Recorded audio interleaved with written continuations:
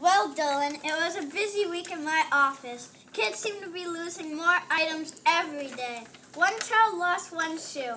He said he was having so much fun running around screaming at recess that he didn't notice his shoe had fallen off. Another little girl lost the head of her dolly. We're investigating that case as we speak. Were you able to find the missing shoe? We were, as always. We conducted a thorough investigation, and sure enough, we tracked down the shoe.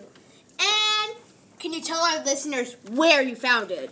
It was in his sister's backpack. It turns out this was not a case of a lost shoe at all. The boy's younger sister had actually stolen the shoe. Wow!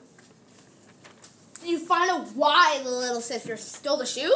She said she took it because her brother ate the last fish stick last night at dinner, and she really wanted it. Fascinating case once again. Thank you for being an excellent detective, as always, Hunter.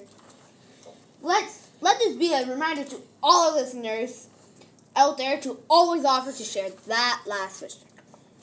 Well, that's all the time we had for this week's news. Join us again for another edition of the School News Report. Thanks for listening. The School News Report was sponsored by the Delightful Donut Shop. If you like donuts, you need to visit their store because every Friday they release a new donut flavor. Hi, I'm Sean from the Delightful Donut Shop.